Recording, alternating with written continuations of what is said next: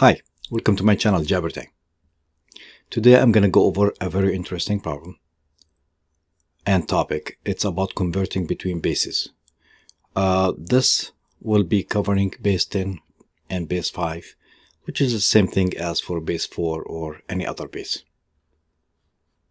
Let's get started.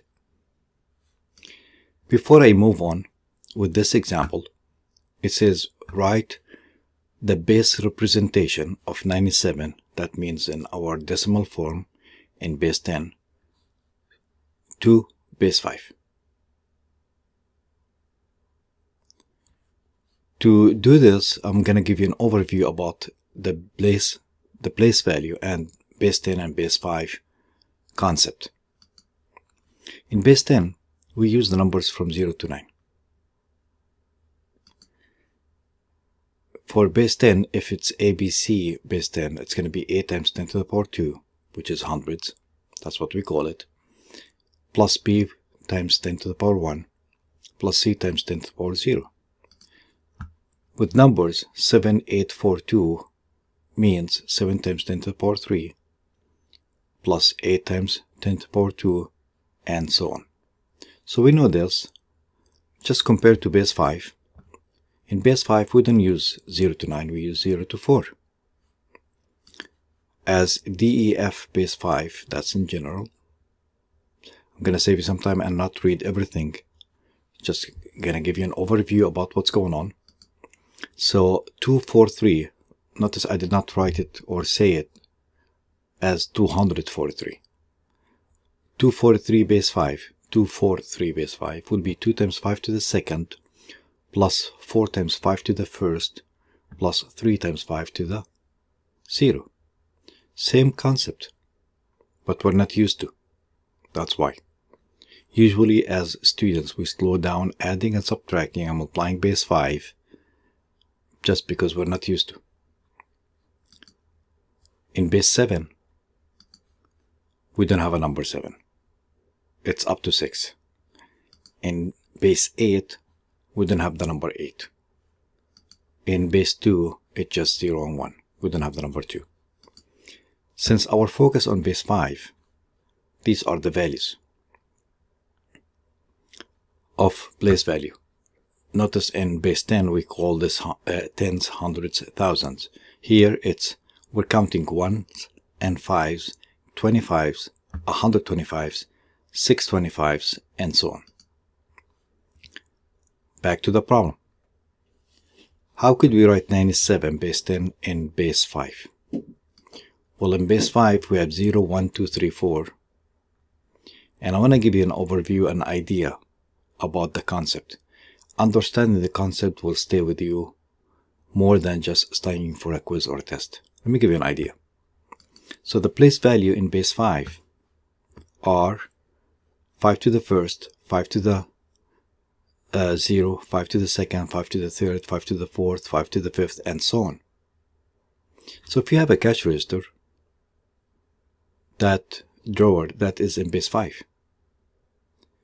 it holds 1s, 5s, 25s, 125s, 625s for the convenience.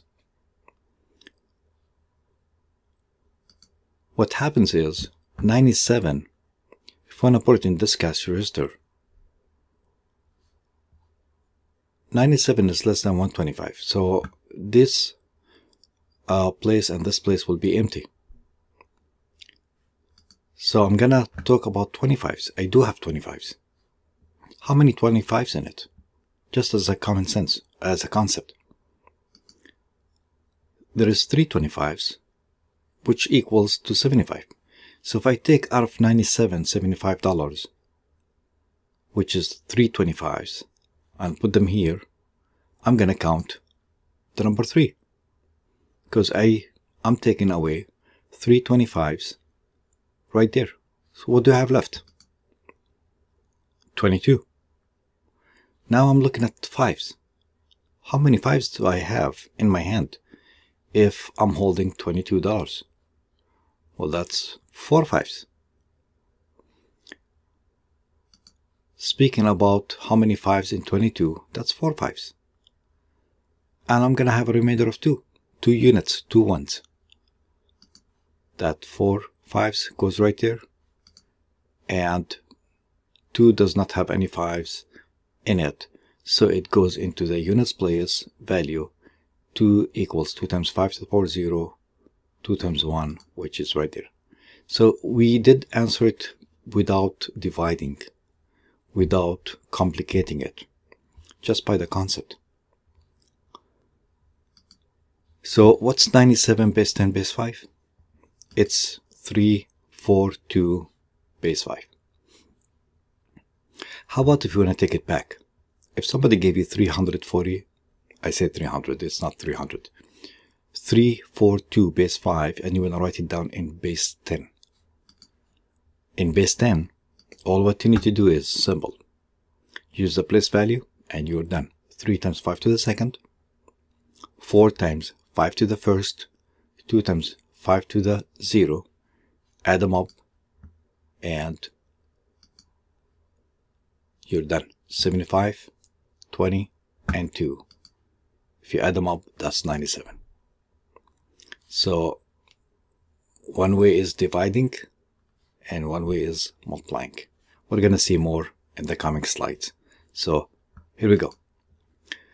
To convert from base 10 to base 5, to make it a summary different than just a cash register, you want to take 97 divided by 25, because that's the highest that you could handle or deal with. You didn't have 125 in it. You get the answer 3 and the remainder 22. Now the 22, you want to divide it by 5 to see how many 5s in it. The answer is 4 and the remainder is 2. It's 3, 4, 2. And that's the answer. 3, 4, 2. Now here's the cash register. 3, 4, 2 goes right there. I don't have any 125s or 625s in it. Here's more about this. Since 97 does not have any 125s or 625s in it, we start dividing by the highest place value, which is in this case 25. Since 5 to the third is 125 and 5 to the fourth is 624, are higher than 97. So we start dividing by 5 to the second, which is 25, then by 5 to the first, and the remainder will be 5 to the 0. Here's another problem to practice. With concepts, I'm going to do it quick. 130 base 10, you want to write it in base 5. So you're actually counting 5s. Place value of 5s. Take a look. 5 to the 0 goes here, 5 to the first goes here, 5 to the second goes here, and 5 to the third goes here. I do have 125s here, 25s, 5s, and 1s. Looking at 130, I have 125. Take it out of 130, put it right there, that's 125. What do you have left? Only 1 5. You don't have 25s in it. Only 1 5 goes right here. You don't have any units, and that should do it. As simple as that. Take a look. 130 is 125s and 1 5, and that's it. No 25s and no units. So quick. It's that easy. We're not used to, that's the main reason. Once you get used to it, it's so quick. And that's the answer as an idea of a cash register, if you think about it that way. Now, how about to convert it back? I told you just earlier, you just multiply.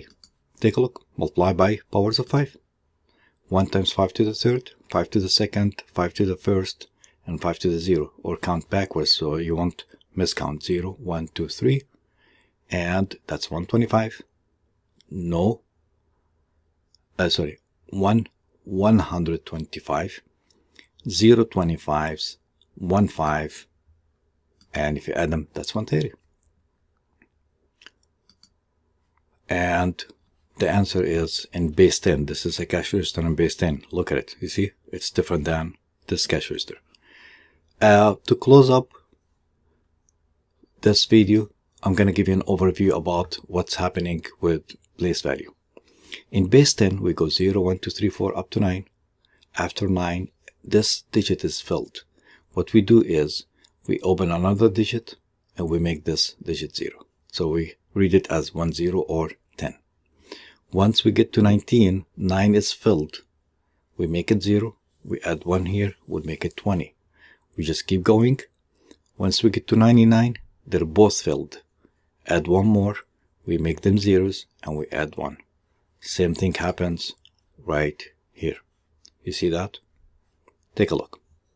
4, it's filled. Add 1 more. How do you add 1 to 4 in base 5?